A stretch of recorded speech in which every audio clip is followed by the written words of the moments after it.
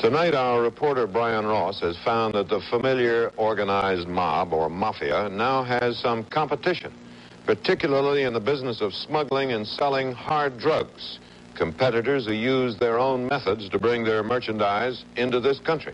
The North Carolina mob is run by men who know a lot about the military. 10 of the top men in this organization are former sergeants in the Army or the Air Force.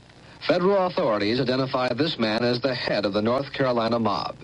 Leslie Ike Atkinson, Goldsboro, North Carolina, former Master Sergeant, United States Army. Martin Parra directed the federal government's investigation of the North Carolina mob.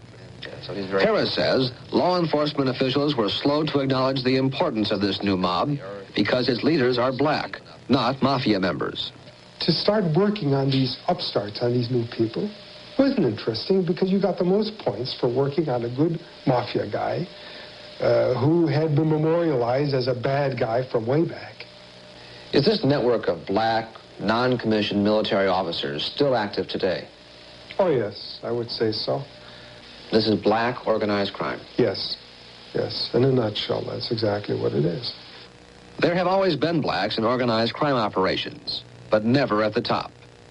This new mob has already staked out much of the heroin business for itself, and authorities say it is beginning to use its well-disciplined organization to compete with the mafia in other areas of criminal activity.